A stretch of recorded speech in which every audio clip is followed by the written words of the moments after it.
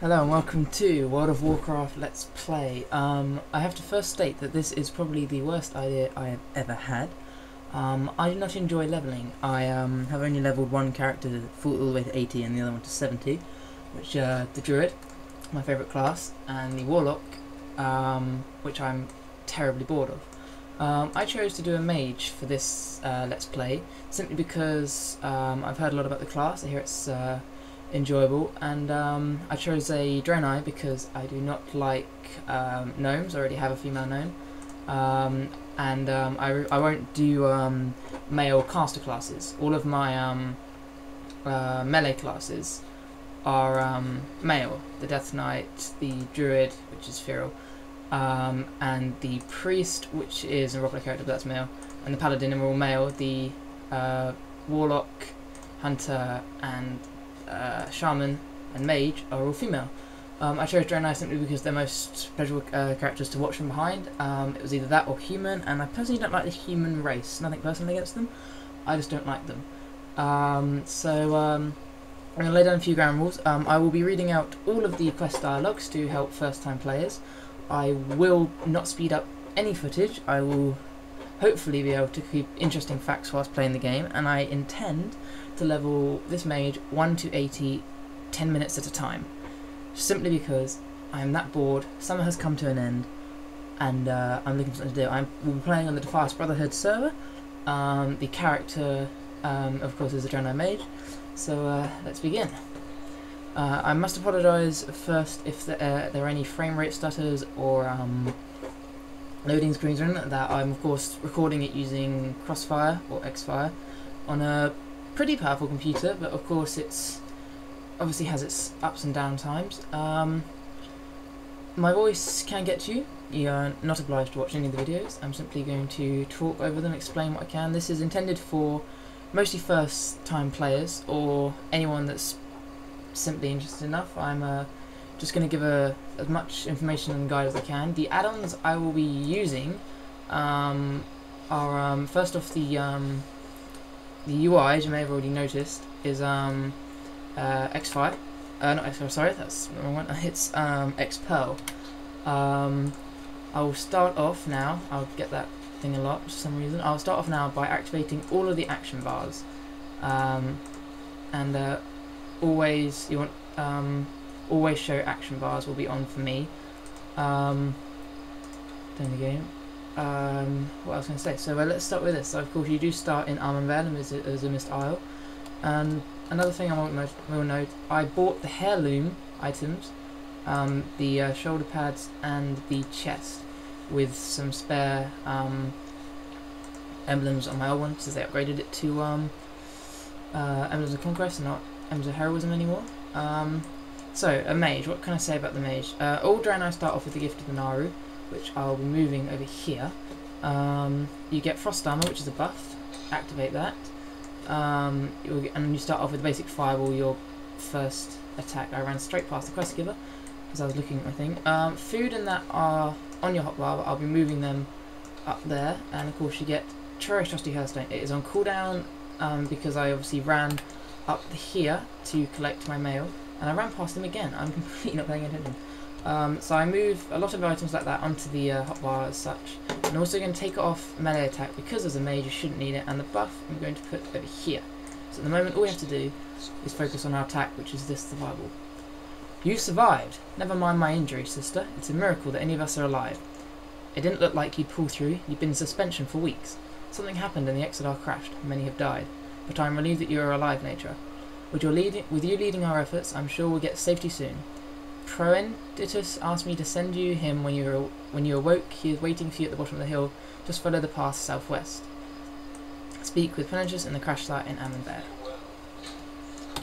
Something that we always find amusing is that Burning Crusade came out January 2007, I believe, and they're still finding survivors every day. Another survivor wakes up from its coma, and of course I was over there, nice and asleep.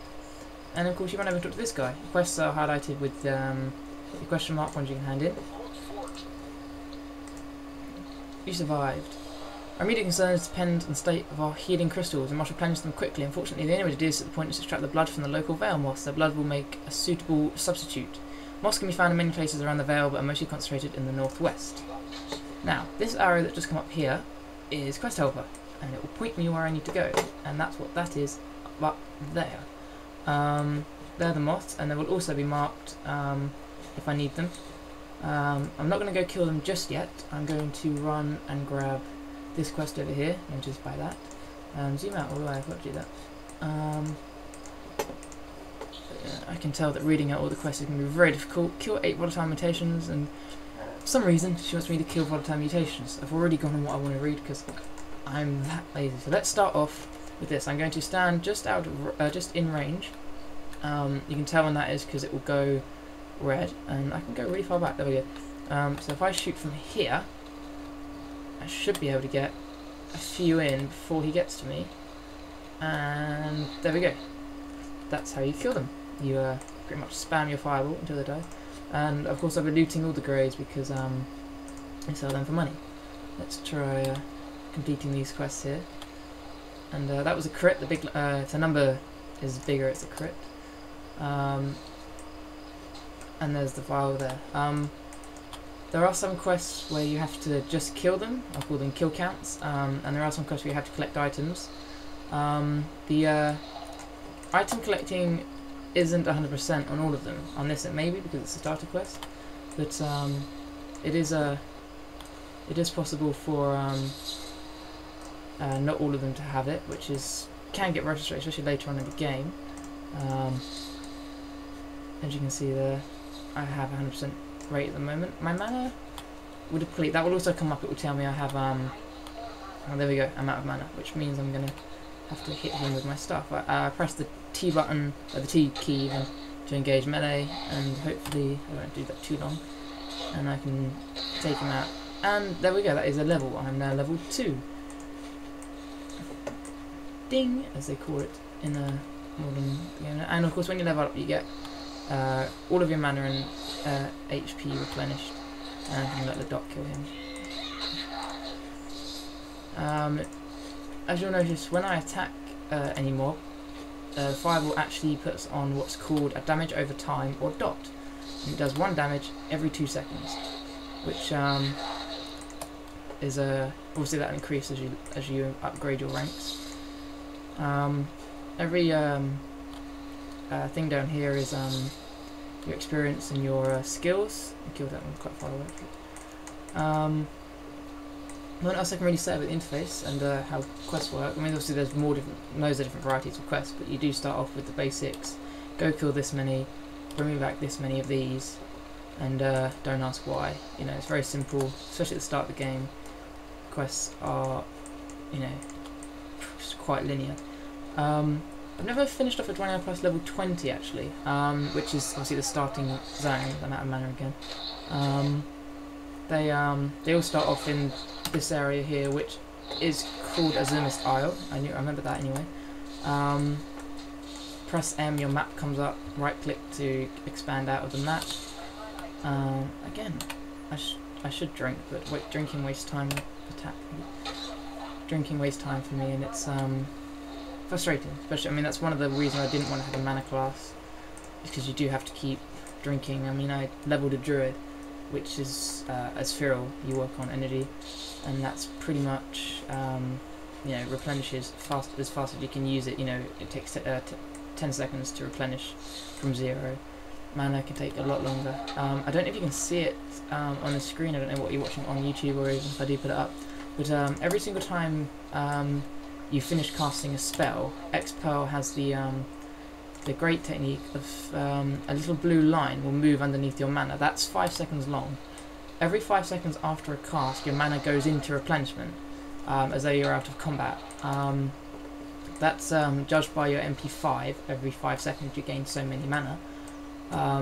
But usually you're actually not likely to reach your 5 seconds. I mean, it will climb up quite quickly at this low level, but unfortunately later on in levels you will have to drink up quite a lot, which can be frustrating, especially for speedrunners. This is not a power leveling thing. I'm not going to follow a strict thing. I'm literally going to play this as a first time player, and you know, do quests as I find them, do zones. I'm going to do basic zones and skip zones that I hate, because this is a PvP, well, an RP PvP server, and it's probably very likely that at some point I will be killed. I'll give a shout out now to the guild that will probably do it, and that will be Realm Walkers. Heaven forbid this catches wind of what I'm doing and they spot my little mage and intently hunt me down, but I've thought about this, and if such events do frequently occur, I will edit down videos. It's coming up to 10 minutes 30 now, so I will stop filming this now, and then this quest will be complete. So let's stop recording now.